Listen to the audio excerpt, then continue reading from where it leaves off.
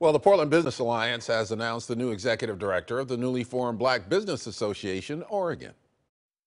I am very excited about this opportunity and the support from all over the city, all over the state for this initiative, which means that we have opportunity to do something that's miraculous that could end up being a model for across the country.